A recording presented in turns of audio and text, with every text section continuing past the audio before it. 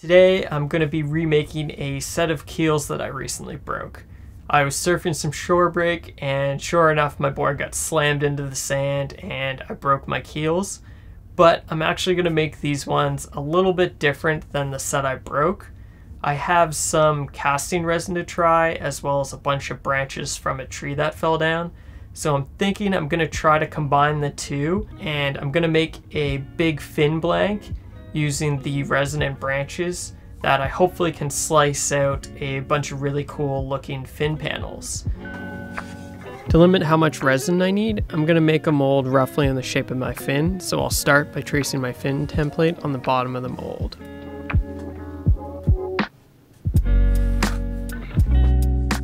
I'll also mark out where the sides of the mold will be, giving each side a little space around the fin template.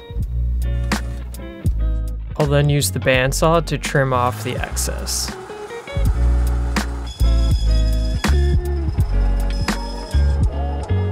Once I have that trimmed, I'll take it over to the disc sander and square up the edges.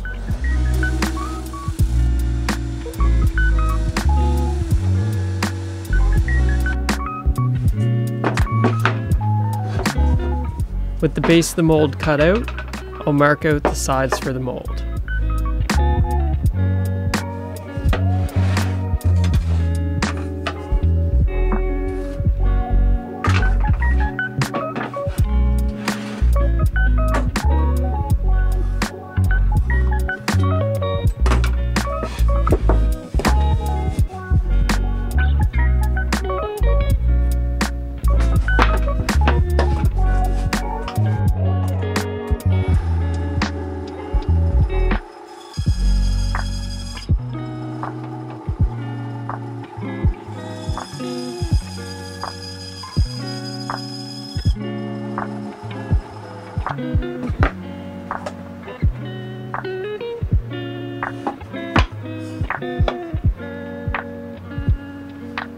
Once I have all the parts of the mold cut, I'm going to use some tuck tape to seal the inside of the mold.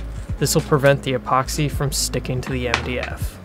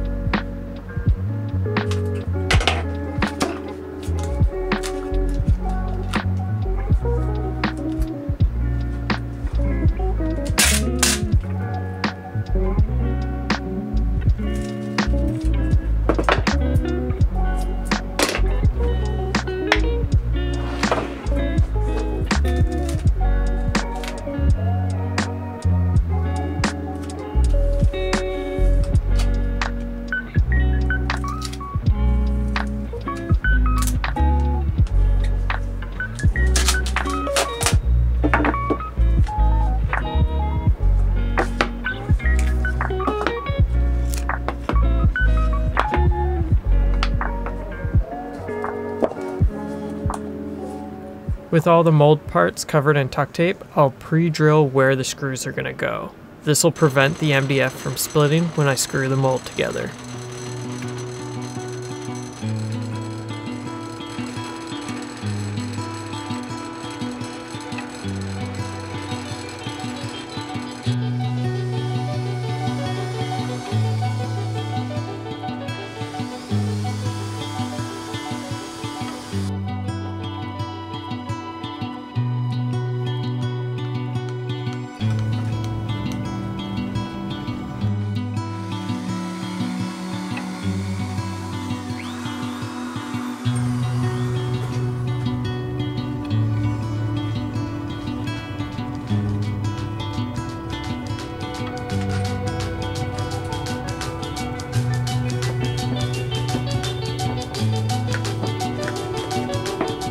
After I have the mold together, I'll go over all the seams using some silicone. The silicone will help ensure the mold doesn't leak.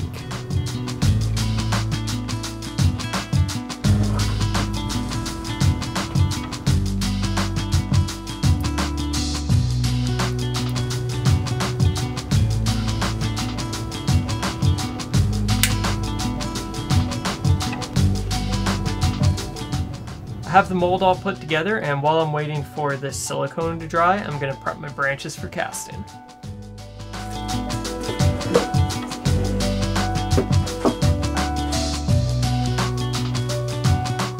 To prep my branches, I'm going to measure and cut them all to length.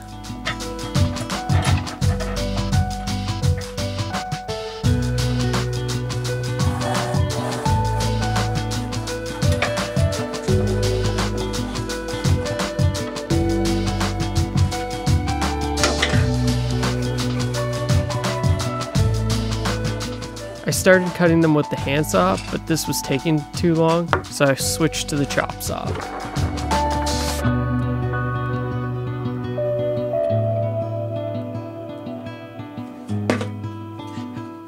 Getting the bark off was a long process, and the fastest way I found to do it was to use a knife and slowly peel all the branches.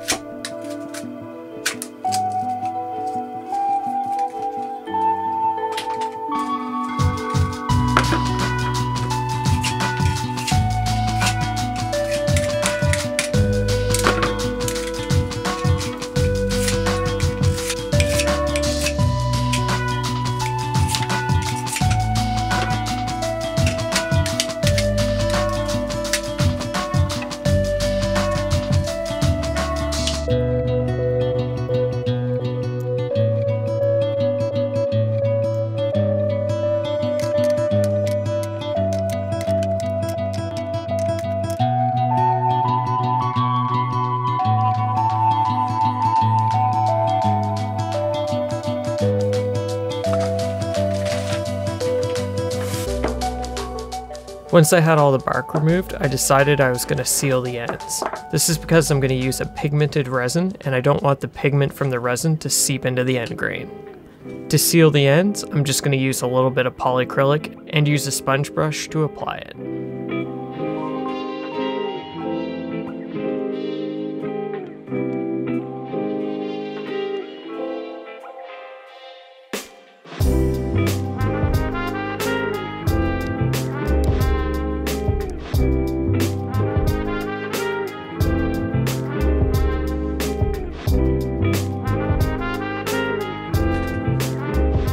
Once dried, I'll fit all the pieces into the mold, trying to fit as much as possible so I don't use too much resin.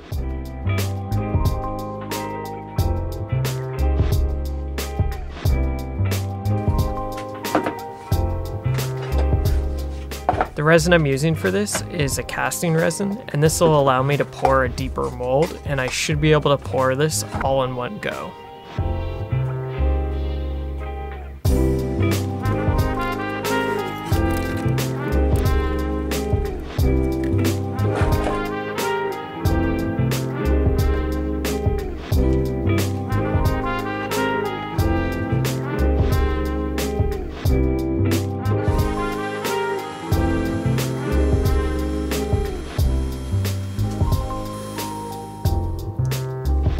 Once I have the resin mixed, I'm going to add in my black pigment and mix it again.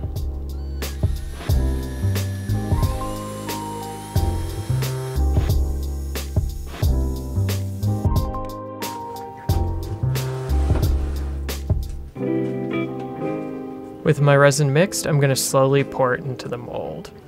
By pouring it slow, it's going to allow the resin to seep in and around the cracks, and this will help prevent bubbles in the final cast.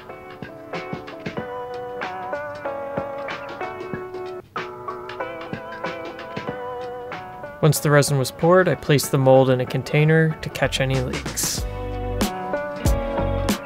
After the resin is cured for roughly a week, I'll take the mold apart, being careful not to damage it so I can reuse it in the future.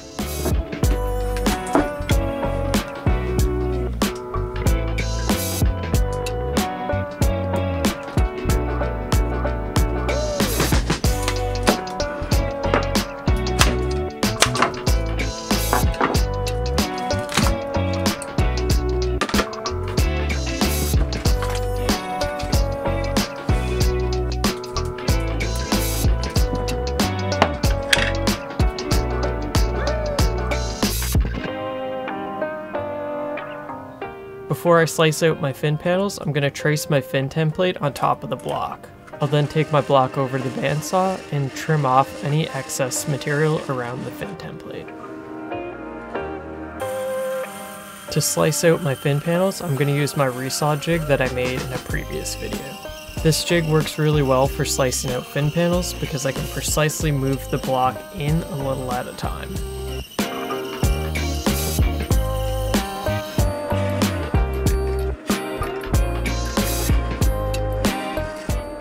Now that I have all my fin panels milled out, I'm going to stick them on my rotor jig and I'll be able to flatten one side and then flip them over and flatten the other.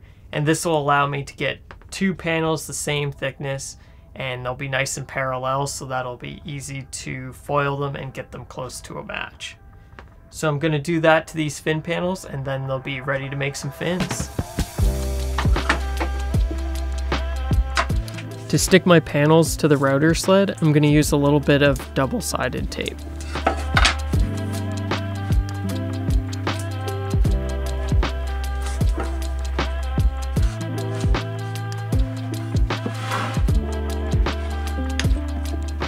On the first pass on each panel, I'm going to set my rotor depth just to take a little bit off each panel so that the top of the panel is perfectly flat.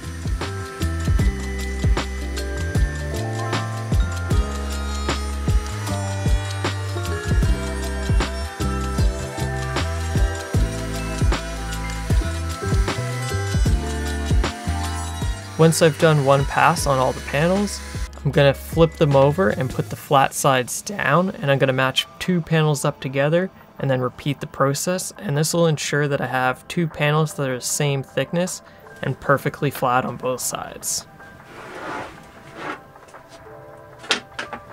With all my panels flattened out, I'm going to trace out my fin template onto each panel.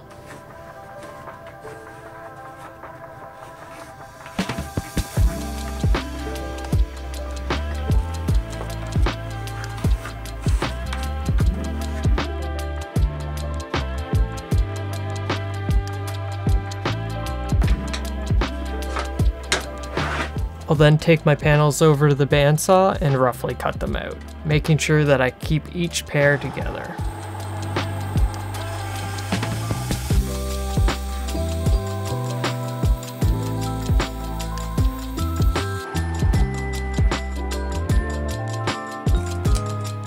One way I've been speeding up getting my fin panels to the final shape is using the router with a spiral trim bit. So I'm going to attach my fin panels to my MDF template with some double-sided tape, and then I'll take these over to the router table to finish cutting them out.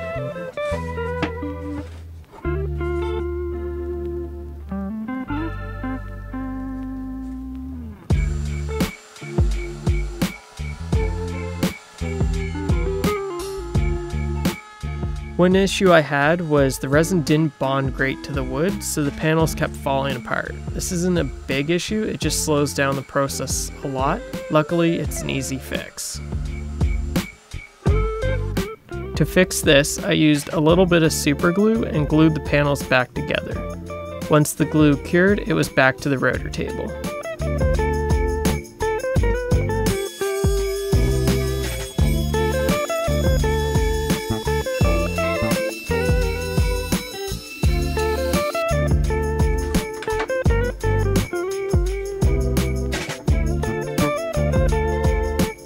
For these fins, I want to add the cant before I glass them, so I'm going to use this new router jig I've been working on to set the cant. The nice thing about this jig is I can use the digital angle finder to precisely set the angle of the cant.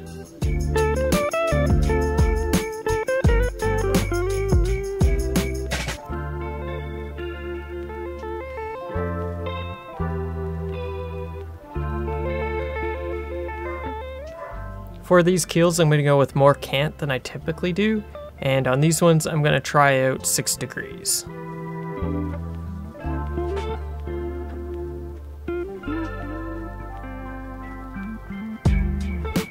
Once I have the angle set, I'm going to use the router to cut the cant into the fin.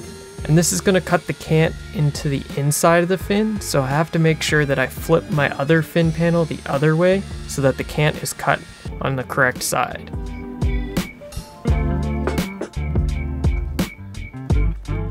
Before I glass the insides of the fins, I'm going to sand them smooth to remove as much of the rotor marks as I can.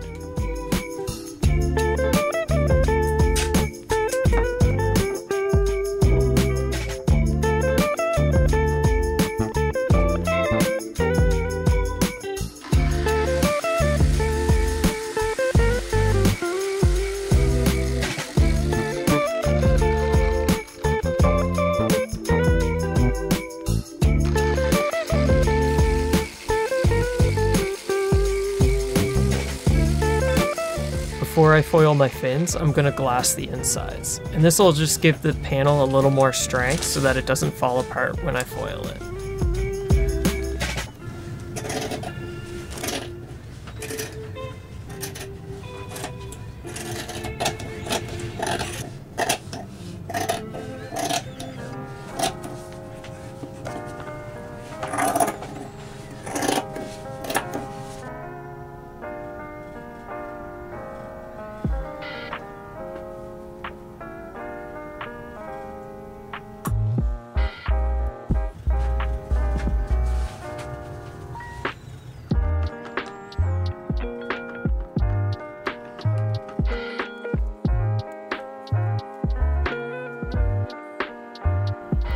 For these fins, I don't want to glass them too heavy. I want them to have a little bit of flex. So I'm going to go with 2 layers of 6 ounce on each side. However, on the inside, I'm going to add another little 6 ounce patch that extends from the bottom of the fin up just past the tab of the fin. And this will give this area some more strength, as this is where I find fins typically break.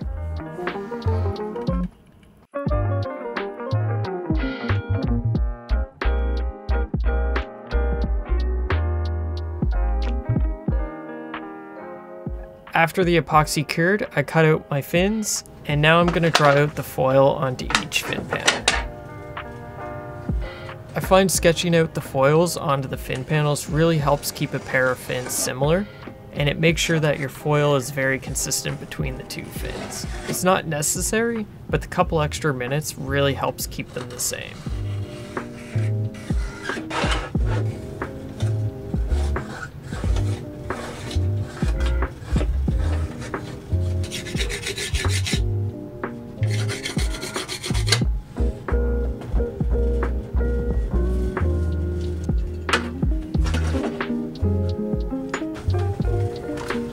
To foil out my fins, I'm going to use a little 5-inch disc sander and some 40 grit sandpaper. And this makes it really quick to foil out fins. When I'm foiling my fin, I'm going to use the foil marks that I made, and I'm going to use them similar to how you would use rail bands on a surfboard when you're shaping the rails. And this makes it really easy to get a consistent foil.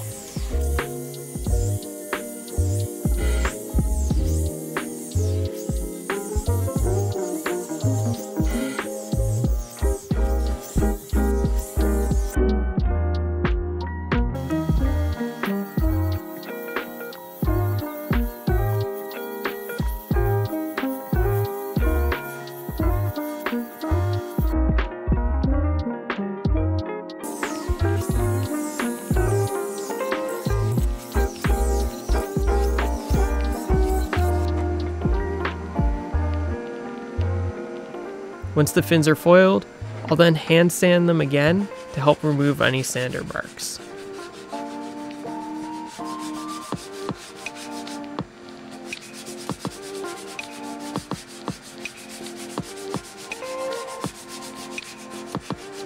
After I finish sanding the fins and clean them off, they are now ready to be glassed and have the rice paper logo added.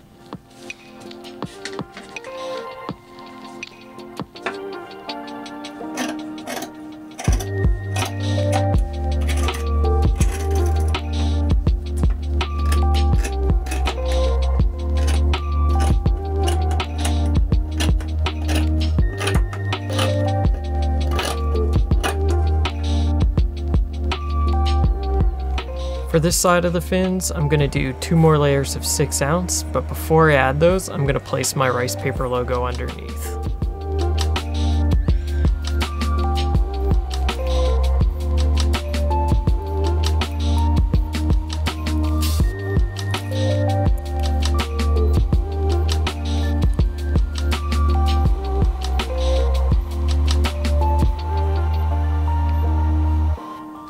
After these layers gelled, I gave the fins a quick hot coat and then waited for this to cure. Once this cured, the fins are now ready to have fin tabs casted.